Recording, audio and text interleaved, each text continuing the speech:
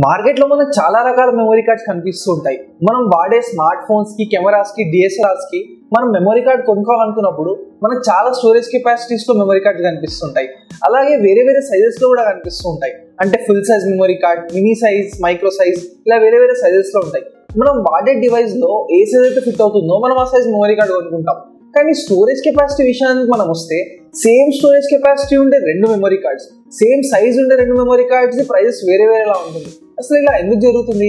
ఈ memory cards read write speed మనం దాన్ని ఏ డివైస్ లో అయితే వాడుతున్నామో దాని పర్ఫార్మెన్స్ అవి ఎలా ఇంపాక్ట్ చేస్తాయి? మీరు మెమరీ కార్డ్ ని ఏ డివైస్ లో వాడాలనుకుంటున్నారు, ఆ డివైస్ లో మీరు ఏం చేయబోతున్నారు, మీ అవసరం ఎలా ఉంది, దానికి తగ్గట్టుగా ఒక పర్ఫెక్ట్ మెమరీ కార్డ్ ని చూస్ చేసుకోవడం ఎలా, ఇవన్నీ తెలుసుకోవాలంటే ఈ వీడియో పూర్తిగా ఇవ్వండి.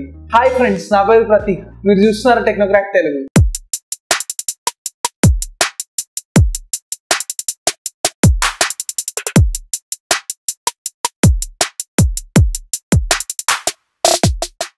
మెమరీ కార్డ్స్ అన్నిటిని మనం ఏ డివైస్ లో వాడినా కూడా ఎలా ఉన్నా కూడా వాటిని ముఖ్యంగా మూడు విధాలుగా మనం విభజించవచ్చు. First the size. ఇక్కడ సైజ్ అంటే physical size. So physical size అంటే మీకు విడ్త్ ఎంత ఉంది, హైట్ ఎంత ఉంది, ఇది ఎంత పెద్దగా ఉందని. సో మీరు దాన్ని బట్టి ఒక్కొక్క మెమరీ కార్డ్ ని ఏ డివైస్ లో మీరు వాడచ్చు, ఏ డివైస్ కి కంపాటబుల్ ఉంటుంది అన్నది చూడొచ్చు. సెకండ్ది ఏంటంటే మాక్సిమం స్టోరేజ్ కెపాసిటీ. ఈ మెమరీ కార్డ్స్ అన్నిటితో క్లాసెస్ ఉంటాయి. సో ఒక క్లాస్ లో ఉన్న మెమరీ కార్డ్స్ అన్నిటికీ ఒక మాక్సిమం స్టోరేజ్ కెపాసిటీ వరకు ఉంటుంది. అంతకన్నా ఎక్కువ ఈ class support చేయలేకపోతుంది. Third the speed. ఇక్కడ స్పీడ్ అంటే ఏంటంటే రీడ్ స్పీడ్ ఇంకా రైట్ స్పీడ్. రీడ్ స్పీడ్ అంటే ఏంటంటే ఎంత ఫాస్ట్ గా మనం ఈ మెమరీ కార్డ్ లో ఉన్న డేటాని చూడగలుగుతాం లేదా కాపీ చేసుకోగలుగుతాం. రైట్ స్పీడ్ అంటే ఏంటంటే ఎంత ఫాస్ట్ గా మనం ఈ మెమరీ కార్డ్ లో డేటాను లోడ్ చేయగలుగుతాం అన్నది మనకి రీడ్ అండ్ రైట్ స్పీడ్ ద్వారా తెలుస్తుంది. మీరు వాడే ప్రతి ఒక్క మెమరీ కార్డ్ పై మీరు ఎస్డి అని చూస్తారు. ఎస్డి అంటే ఏంటంటే సెక్యూర్ డిజిటల్. ఎస్డి అనే ఒక అసోసియేషన్ ఉంది. సెక్యూర్ డిజిటల్ అనే అసోసియేషన్ ఏం చేస్తుందంటే ఈ ఎస్డి అనే స్టాండర్డ్ ని ప్రతి ఒక్క మెమరీ కార్డ్ కి సెట్ చేసింది. అందుకే మీరు ఎస్డి అని ప్రతి ఒక్క మెమరీ కార్డ్ పై చూస్తారు. ఇప్పుడు మనం మెమరీ కార్డ్ సైజెస్ విషయానికి వస్తే మనకి ఇక్కడ 3 సైజెస్ మెమరీ కార్డ్స్ దొరుకుతాయి. వీటన్నింటినీ మీరు ఆల్రెడీ చూసి ఉంటారు. ఫుల్ సైజ్ మెమరీ కార్డ్స్ ఉంటాయి, మినీ సైజ్ మెమరీ కార్డ్స్ ఉంటాయి, అలాగే మైక్రో సైజ్ మెమరీ కార్డ్స్ ఉంటాయి. ఈ ఫుల్ సైజ్ మెమరీ కార్డ్స్ మీరు నార్మల్ గా కెమెరాస్ లో, పాయింట్ అండ్ షూట్ కెమెరాస్ లో లేదా డిఎస్ఎల్ఆర్స్ లో పెడుతూ ఉంటారు. నా డిఎస్ఎల్ఆర్ లో ఇప్పుడు ఫుల్ సైజ్ మెమరీ కార్డే ఉంది. మీరు మైక్రో మెమరీ కార్డ్ ని నార్మల్ గా ప్రతి ఒక్క స్మార్ట్ ఫోన్ లో ఉపయోగించుంటారు. అంటే ఎక్స్టెండబుల్ మెమరీ ఉండే ఫోన్స్ లో మీరు పెట్టుంటారు.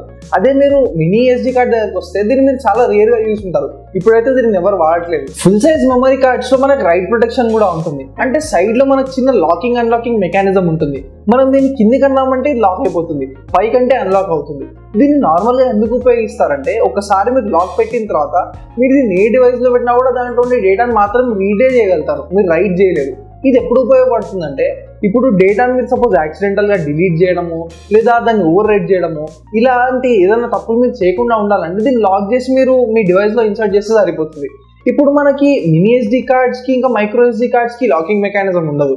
మినీ ఎస్డి కార్డ్స్ ని, మైక్రో ఎస్డి కార్డ్స్ ని మీరు పెద్ద కార్డ్స్ అంటే ఈ ఫుల్ సైజ్ మెమరీ కార్డ్స్ ఉండే డివైస్ లో ఉపయోగించాలంటే మీకు అడాప్టర్స్ కూడా దొరుకుతాయి. మెమరీ కార్డ్స్ పై మీరు ఎస్డి అని చూస్తారు. ఎస్డితో పాటు కింద మీకు SD HC, SD ఎక్సి, SD you see అని కూడా చూస్తూ ఉంటారు. వాటి అర్థమేంటో ఇప్పుడు మనం డీటెయిల్ గా చూద్దాం. ఇక్కడ ఈ హెచ్సి, యూసి వీటి అర్థం ఏంటంటే ఇది మీకు మాక్సిమం స్టోరేజ్ కెపాసిటీని తెలియజేస్తుంది. అంటే మీ మెమరీ కార్డ్ సైజ్ ఎంతనన్నా ఉండనివ్వండి, దాని కెపాసిటీ ఎంతనన్నా ఉండనివ్వండి, కానీ ఇప్పుడు ఒక స్టాండర్డ్ మీద ఎస్డి, హెచ్సి, యూసి ఏదో ఒక స్టాండర్డ్ మీద మీ మెమరీ కార్డ్ పనిచేస్తుందంటే మీ మెమరీ కార్డ్ మాక్సిమం కెపాసిటీ అంతవరకు ఉండగలుగుతుంది అని అర్థం. అన్నిటికన్నా బేసిక్ ఎస్డి. ఎస్డిని ఎస్డి ఎస్సి కూడా అంటారు. ఎస్డి అంటే మీకు తెలిసిందే సెక్యూర్ డిజిటల్. ఎస్సి అంటే స్టాండర్డ్ కెపాసిటీ. దీంట్లో మీరు మాక్సిమం 4GB వరకు మెమరీ కార్డ్స్ ని తయారు చేయొచ్చు. 4GB మెమరీ కార్డ్స్ ఇప్పుడు చాలా తక్కువ స్టోరేజ్ కెపాసిటీ. ఇది ఒక 10-15 years ముందు వరకు చాలా ఎక్కువ మంది వాడేవాళ్ళు. ఎస్డి ఎస్సి తర్వాత ఎస్డి హెచ్సి వచ్చింది. ఎస్డి హెచ్సి అంటే హై స్టోరేజ్ కెపాసిటీ అని అర్థం. ఎస్డి హెచ్సితో అంటే ఎస్డి హై కెపాసిటీతో మనం 32GB వరకు మెమరీ కార్డ్స్ ని తయారు చేయొచ్చు. ఎస్డి హెచ్సి తర్వాత ఎస్డి ఎక్సి వస్తుంది. ఎస్డి ఎక్సి అంటే ఎక్స్ట్రీమ్ కెపాసిటీ అని అర్థం. దీంతో మీరు 2TB వరకు కూడా మెమరీ కార్డ్స్ ని తయారు చేయొచ్చు. ఇవైతే ఇప్పుడు వరకు మార్కెట్ లో లేవు, కానీ మీరు ఎస్డిహెచ్సి అనే స్టాండర్డ్ ఉపయోగించి అంత హై కెపాసిటీ ఉన్న మెమరీ కార్డ్స్ ని కూడా తయారు చేయొచ్చు.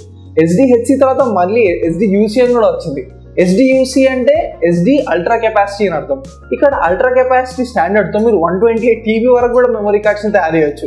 ఈ మార్కెట్ లో ఎప్పుడు వస్తాయో మనం ఇప్పటికైతే చెప్పలేము. ఎస్డి కార్డ్ స్టాండర్డ్స్ ఇవి కూడా బ్యాక్వర్డ్ కంపాటబుల్ కాదు. అంటే దాని అర్థం ఏంటంటే ఇప్పుడు ఒక పాత కంపాటబుల్ స్టాండర్డ్ మీద కనుక డివైస్ తయారై ఉంటే మీరు లేటెస్ట్ స్టాండర్డ్ పై వచ్చేదాన్ని దాంట్లో వాడలేరు. అంటే సపోజ్ SDHC స్టాండర్డ్ ని మాత్రమే ఒక డివైస్ సపోర్ట్ చేస్తే SDUC దాన్ని మీరు దాంట్లో అస్సలు వాడలేరు. ఇప్పుడు మనం స్పీడ్ విషయానికి వద్దాం.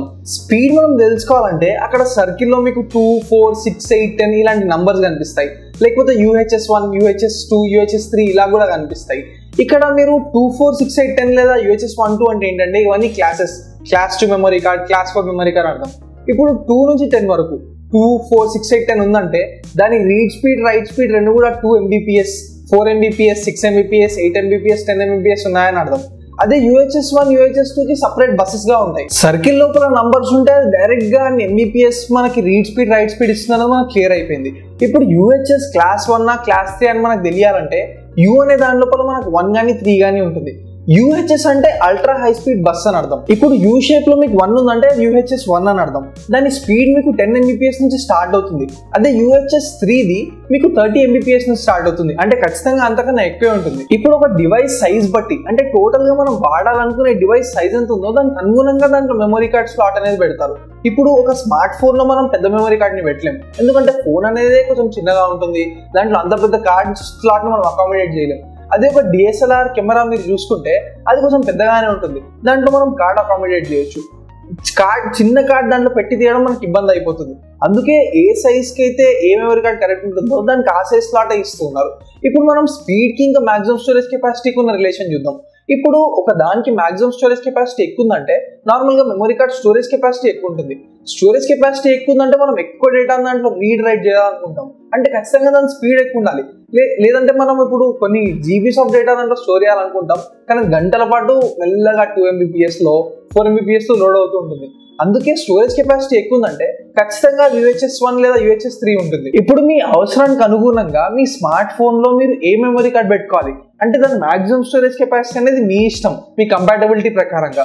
కానీ మీరు ఎంత స్పీడ్ ఉండే మెమరీ కార్డ్ కొనుక్కోవాలన్నది ఇప్పుడు డీటెయిల్ గా మొత్తం చూద్దాం. ఇప్పుడు సపోజ్ మీ స్మార్ట్ ఫోన్ లో మీరు ఓన్లీ మల్టీమీడియా కోసం ఎక్స్టర్నల్ స్టోరేజ్ ఉపయోగిస్తున్నారంటే, అంటే మీరు జస్ట్ ఇమేజెస్ ని స్టోర్ చేసుకోవడానికి లేదా మ్యూజిక్ ని వినడానికి, మూవీస్ ని స్టోర్ చేసుకోవడానికి వాడుతున్నారంటే మీకు క్లాస్ 4 మెమరీ కార్డ్ ఉంటే సరిపోతుంది. మీ స్మార్ట్ ఫోన్ కెమెరాతో మీరు ఒక HD వీడియో అంటే 720p వీడియో రికార్డ్ చేయడానికి వాడుతున్నారంటే అట్లీస్ట్ మీకు ఒక క్లాస్ 6 లేదా క్లాస్ 7 మెమరీ కార్డ్ ఉండాలి. అదే మీరు HD కాకుండా ఫుల్ HD వీడియో అంటే 1080p వీడియో షూట్ చేస్తున్నారంటే ఖచ్చితంగా మీ దగ్గర UHS1 కార్డ్ ఉండాలి. ఒకవేళ మీ స్మార్ట్ ఫోన్ కెమెరాకి 4K వీడియో రికార్డింగ్ కేపబిలిటీ ఉండి మీరు ప్యారల్ గా 4K వీడియో రికార్డ్ చేయడంతో పాటు ఫోటోస్ క్లిక్ చేయాలనుకుంటే ఖచ్చితంగా మీ దగ్గర ఒక UHS3 మెమరీ కార్డ్ ఉండాలి. ఇప్పుడు మీరు చూసిన విధంగా ఈ క్లాస్ 6, క్లాస్ 10, UHS1, UHS3 ఈ కార్డ్స్ పెట్టకుండా మీరు ఇంకా తక్కువ కార్డ్స్ పెట్టినప్పుడు ఏమవుతుందంటే మీకు ఫ్రేమ్ డ్రాప్స్ అవుతాయి. అంటే అవసరమైన దానికన్నా కూడా మనం తక్కువ స్పీడ్ కార్డ్ మన ఫోన్ లో ఇన్సర్ట్ చేస్తున్నాం. సో తప్పు మన వైపు ఉంది, కానీ మనం ఫోన్ మ్యానుఫ్యాక్చరర్ ని ఇంకా కెమెరా బాగాలేదు అని బ్లేమ్ చేస్తుంటాం. అదే మనం ఒక DSLR కెమెరా లేదా ఒక పాయింట్ అండ్ షూట్ కెమెరా దగ్గరకు వస్తే ఇప్పుడు నార్మల్ గా ఫోటోస్ క్లిక్ చేయడానికి క్లాస్ 6 లేదా క్లాస్ 10 మెమరీ కార్డ్ ఉంటే సరిపోతుంది. కొన్ని DSLRs తో మీరు 4K వీడియోస్ తీయొచ్చు. అప్పుడు కూడా ఖచ్చితంగా UHS3 కార్డ్ ఉంటేనే మీరు 4K వీడియో రికార్డ్ చేయగలుగుతారు. అదే కాకుండా JPEG ఇమేజ్ కాకుండా RAW ఇమేజ్ కూడా మీరు క్లిక్ చేయొచ్చు. ఈ ఒక్కొక్క ఇమేజ్ 30 MB 40 MB వరకు ఉంటుంది. చాలా క్లారిటీ ఉంటుంది. దీనికోసం కూడా మీకు ఖచ్చితంగా UHS3 కార్డ్ అవసరం. ఒకవేళ మీరు ఆండ్రాయిడ్ మొబైల్ ఫోన్ వాడుతూ ఉంటే మీ ఫోన్ కనుక ఎక్స్పాండబుల్ మెమరీ ఆప్షన్ ఉంటే మీరు మెమరీ కార్డ్ పెడితే అక్కడ మీకు కొన్నిసార్లు ఒక ఆప్షన్ ఉంటుంది, మీరు యాప్స్ అన్నింటినీ కూడా మీరు మీ మెమరీ కార్డ్లో సేవ్ చేసుకోవచ్చు. ఒకవేళ ఇప్పుడు మీ memory card class 10 memory card కనుక అవ్వకపోతే మీరు గేమ్స్ ఆడేటప్పుడు లేదా ఫాస్ట్గా మీరు యాప్ స్విచ్చింగ్ చేసేటప్పుడు గేమ్స్ ఆడుతున్నప్పుడు మీకు బాగా ఫ్రేమ్స్ లాగ్ వస్తాయి. అదే మీరు యాప్ స్విచ్చింగ్ చేసేటప్పుడు కూడా అంటే వేరే యాప్స్కి ఫాస్ట్ చేసేటప్పుడు కూడా మీకు చాలా స్లో అవుతుంది. దీనికి కారణం మీ మెమరీ కార్డే. ఎందుకంటే మీ ఫోన్ ఎంత ఫాస్ట్గా అయితే సాఫ్ట్వేర్స్ కానీ డేటాను కానీ ఫెచ్ చేయాలని చూస్తుందో అంత ఫాస్ట్గా మీ మెమరీ కార్డ్ ఇవ్వలేకపోతుంది. దాని రీడ్ స్పీడ్, రైట్ స్పీడ్ తక్కువ ఉండడం కారణంగా.